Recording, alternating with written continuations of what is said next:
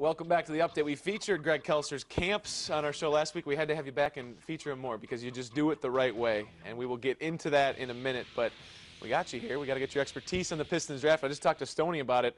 Andre Drummond, the name. Give me your insight and thoughts on the pick. Well, I'm very excited about the possibilities. First of all, the Pistons now have a true big man at 6'11", 280 pounds. Who knows, he may still be growing because he's only 18 years old. Clearly, I think he's excited to be here, but this is a good team for Drummond because being so young, he's going to need guidance. And he'll get that from Joe Dumars. He'll get it from Lawrence Frank. He'll get it from a lot of the players that are in place with the Pistons. So all of that will serve him well as he makes this colossal transition. He talked with Tom Lyon just moments after getting drafted and said, my favorite players are Dwight Howard, Shaquille O'Neal. And I asked him, I said, do you realize you're going to go up against guys like Dwight Howard? It'll be a learning process for him, won't it? You know, every player that comes in the league, trust me, has patterned himself after someone. When I came into the league many years ago, it was Dr. J, and I had a chance to meet him right after we won our championship at Michigan State. Spent a weekend at his house. He was great. And then a few months later, I'm in the NBA trying to compete against him, and there were no friendships at that point.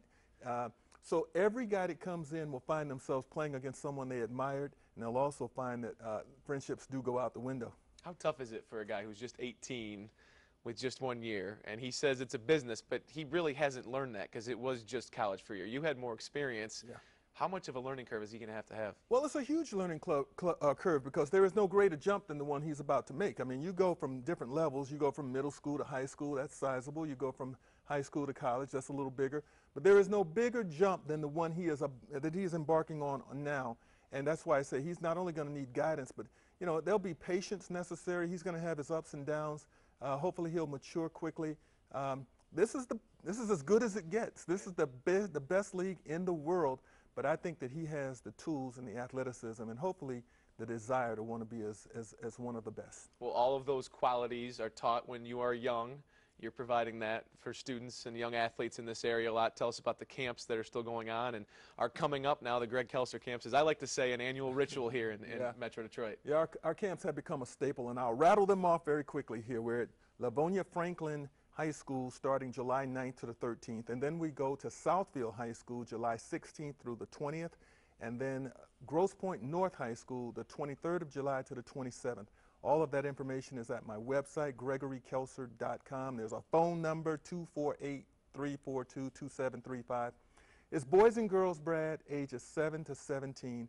We really emphasize basketball, the fundamentals of the game. We do a lot of teaching, but we let the kids play their games in the afternoon and get the semblance of what it means to be a team and work on teamwork.